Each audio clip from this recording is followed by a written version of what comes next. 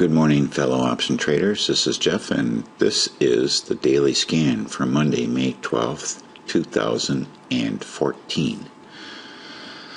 All right. Announcements on Friday were not out of line, and there actually were not any market-affecting announcements, and we only have one today, and that's Treasury budget at 2 p.m. Okay. Quickly moving over to the futures across the pond, Asia was pretty solid bullish with a couple of red ones here, but if they were bullish, they were very much bullish. And in Europe, pretty much bullish across the board with green numbers almost everywhere. In the U.S., let's go to the U.S. Our futures here are looking slightly positive, so we may open up this morning, and gold is up $5 overnight to $12.92. It's not helping my covered call here at all. I'm looking to possibly get into a June here at 134, but there's no money in it. It's driving me crazy. And oil is at $100 and some change, up 24 cents overnight. Okay, last week, we'll do a review of last week. Let me bring up my spreadsheet here. All right, here we go. We had that Russell, which was a 20 delta. We closed that one early on Friday for a tidy little profit. Chipotle was a loser. Netflix was a big loser. Amazon, I think Amazon also was a 20 delta trade. Let me just check here.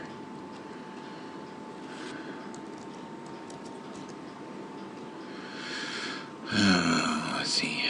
No, it wasn't. It was not. So closed it early on Friday, and then it moved backwards, so that's why that one was so small. Q's definitely was a 20 delta, and F5 networks. Let's take a look at F5.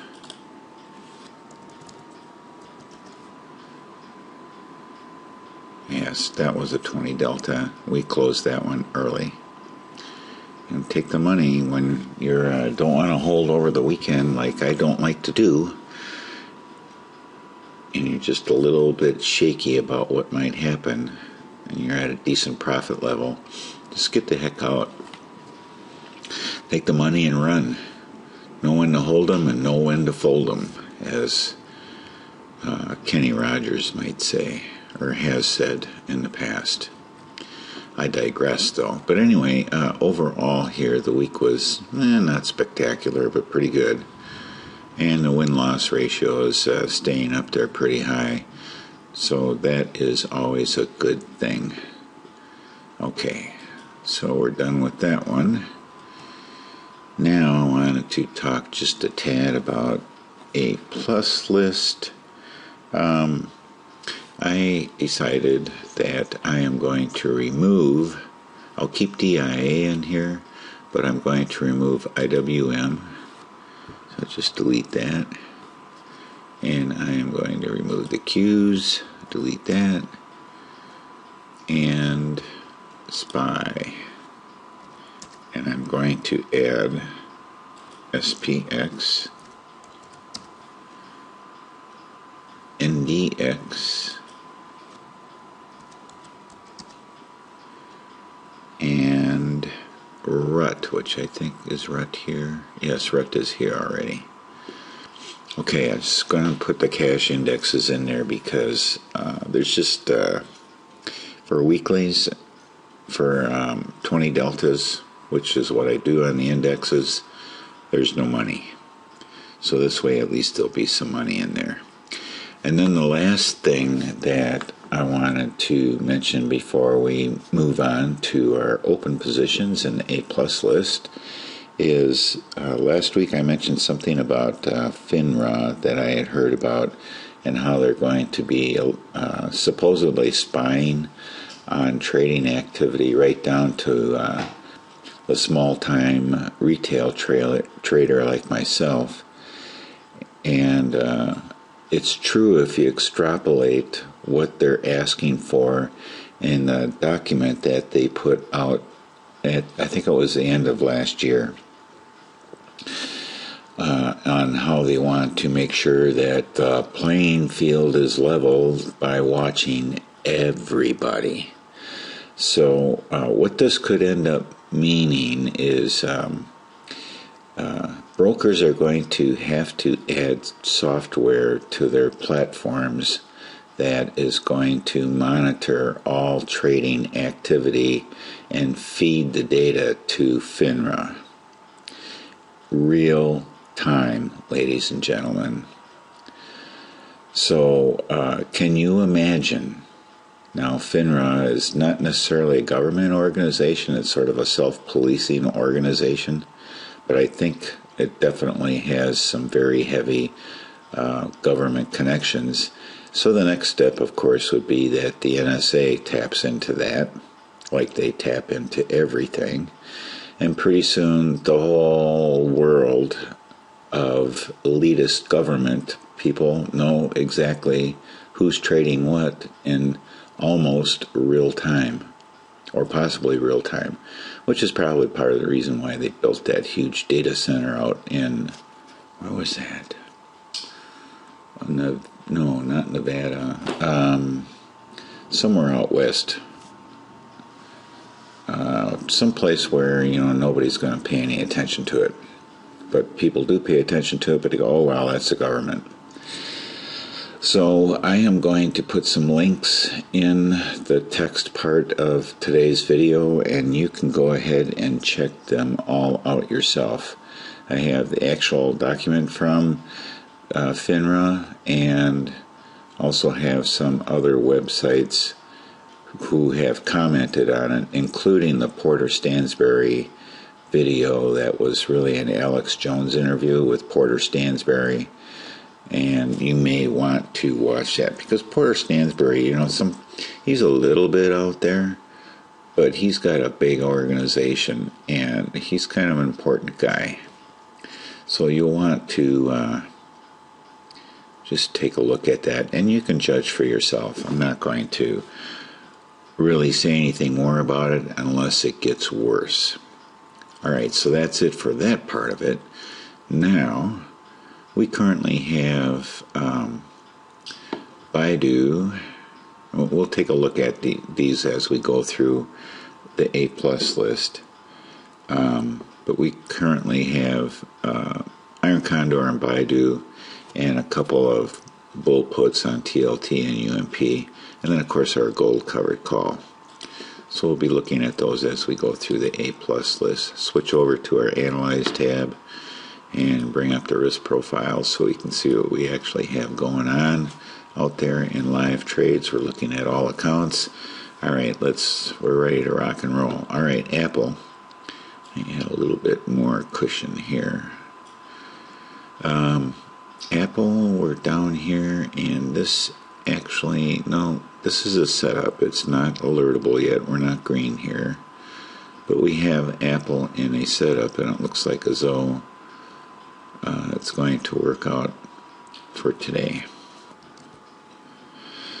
Okay, Amazon, nothing live right now. This one paid off a little bit last week, so we can get rid of all of our drawings here. Just to make sure that the past is clean. And now we're waiting for our next target, which would be up here, downtrend. Nice clean move up. That's what we need. An all green move up, and we're ready to go on that one. And here we have Boeing. Failed us here. but that's okay. That means all we do is just move it over and wait for it to come down again. Not strong enough here at the moment for a 50 delta. We'll be looking at a 20 delta on it. I'll delete that one. Baidu, we're in Iron Condor here, and we're not sure exactly where it's going to open this morning.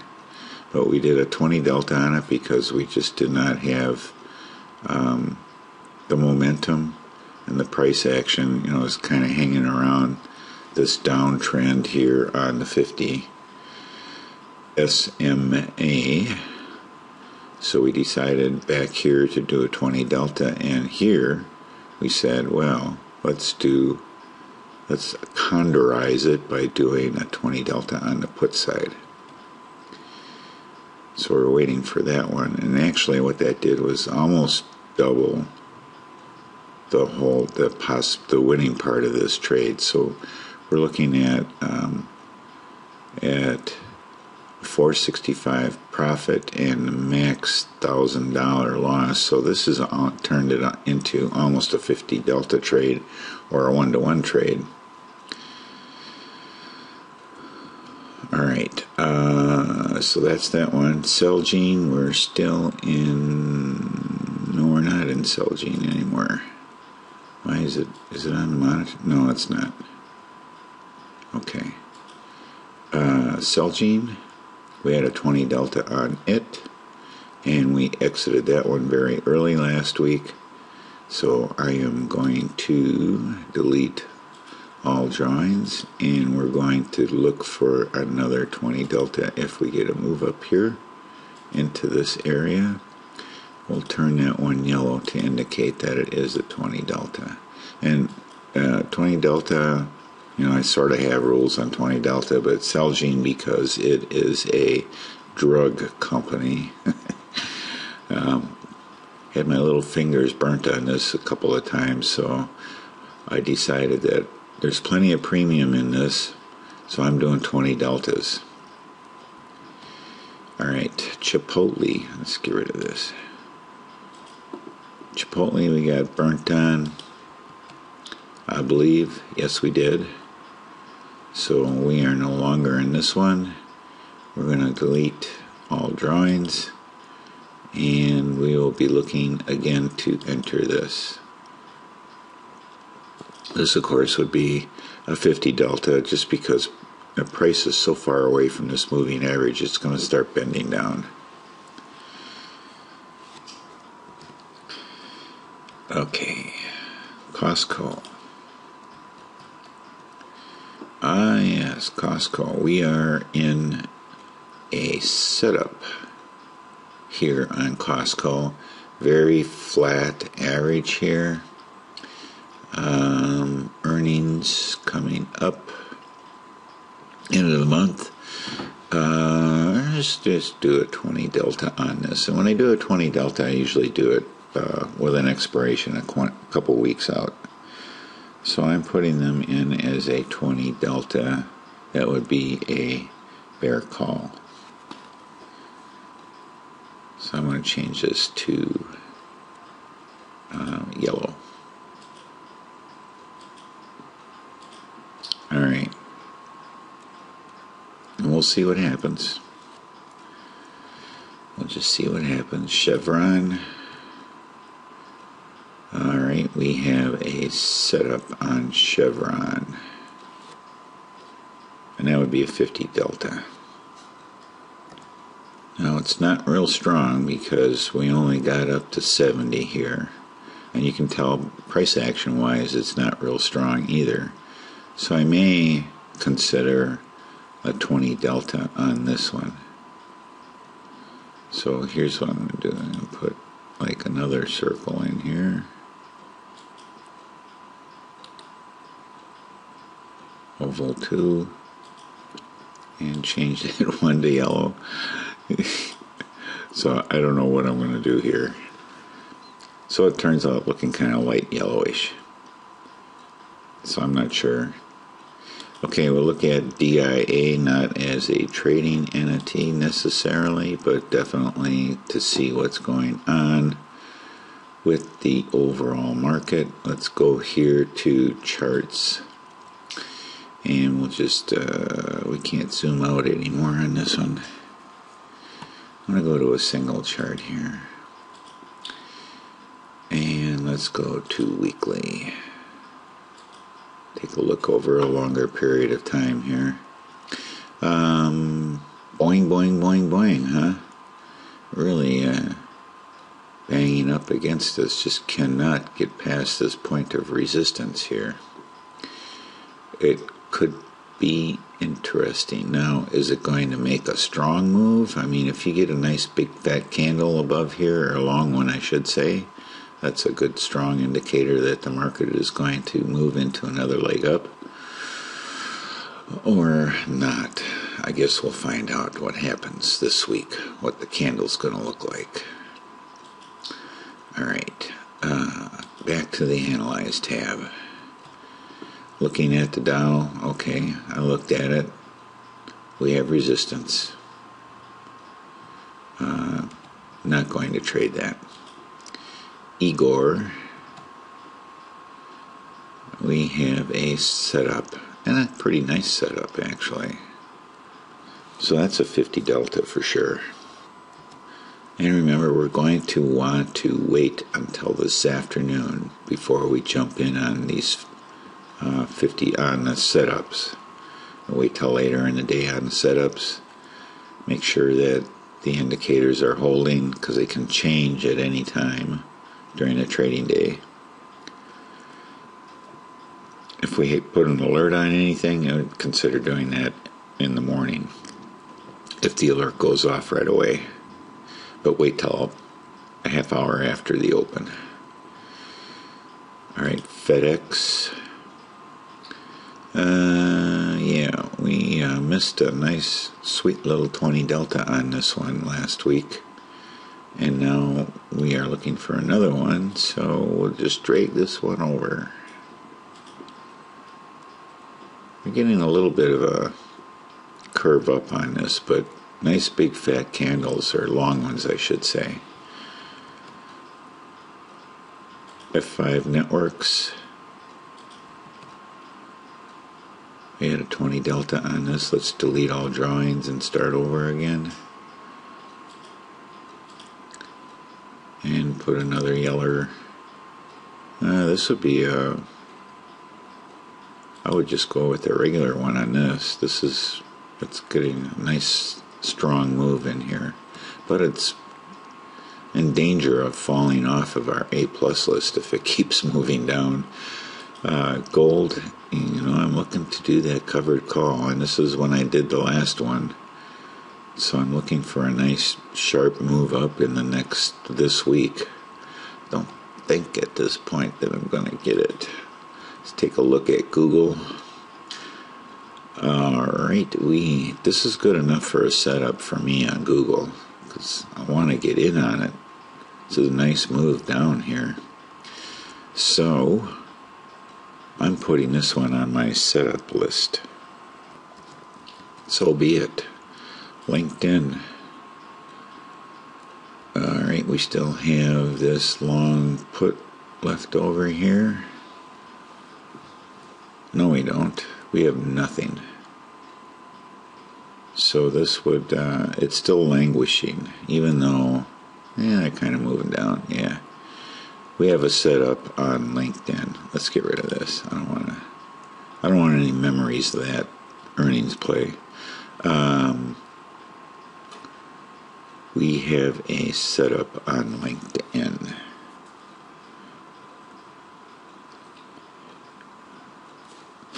That would be on the bear call side. 3M. Didn't quite come down here and catch, so we're moving it over. Try it again. NDX. And what do we have here?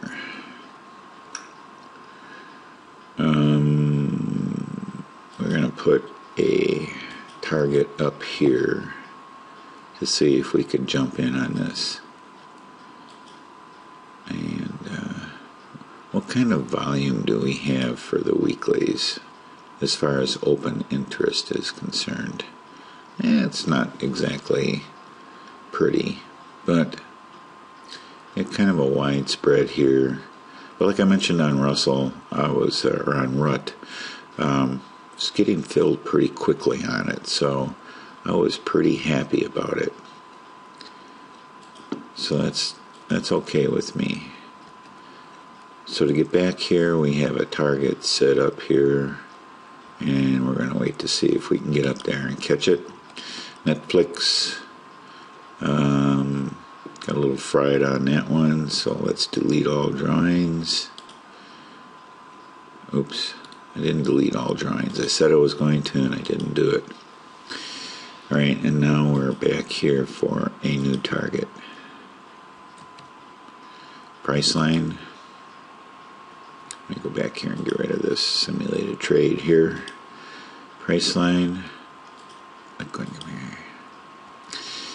Alright, we have a target set here. We're waiting for it to come there. Russell. Alright, we had a 20 delta last week. Worked out sweet. We had 20 delta the week before on the bull put side. And here we had a bear call, so we're just playing this wave in here with our 20 deltas. Let the price dictate, and our indicators tell us what we should be doing. So I did jump in on this one, on this particular day here, perhaps a tad bit early. No, it was on time. It was a good one. And now we're looking at the possibility of a 20 delta. This is alertable on the bull put side. So I'm going to throw an alert in here. And we pick last because we want it to actually trade. So we're at, or what are we looking at here? Above. Yeah. At or above 1107. Let's make it 1108.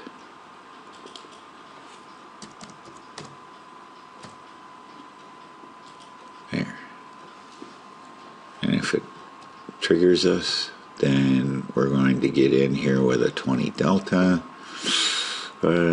for maybe next week's expiration. What would we be looking at here with the 20 delta? 19 delta. We get $1.45 on that, and our short would be at 1070, which would be way down here.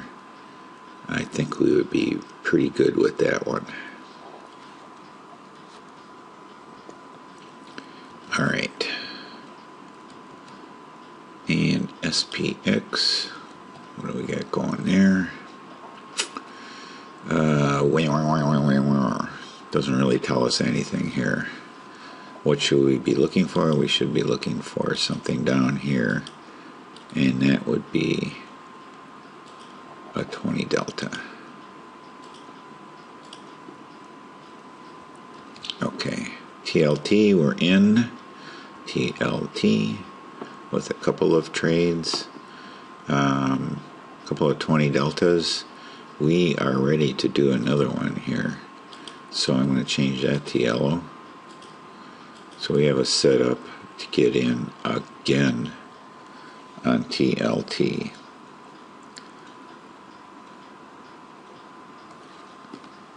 With another 20 delta. So if we get a little hookup, we're going for it. Tesla. Tesla, we're still waiting for it to figure out what it's going to do. UMP, we are in UMP with a 20 delta. I could change this to yellow too, just so we have some consistency. And we're looking to possibly condorize it here. Well, it might be too late to condorize this thing with this expiration. I would be willing to bet the price would be way too close here. So we would be looking for an expiration at least out here, or maybe the following Friday, which would be out here on 5:30 or so, if we're going to go in with a bear call at 20 delta. So just keep playing both sides of this as long as price is just not doing anything here. So it would not be an iron condor because it would have different expirations. So I'm putting them down as a 20 delta. And that would, of course, be a bear call. And last but not least is Visa. Visa, we are in... no. Am I going to disregard this? It's totally against my rules. If I was to follow the rules exactly, I cannot count this because we have a red, the line changed color here, so we cannot count this. And it's just marching. So,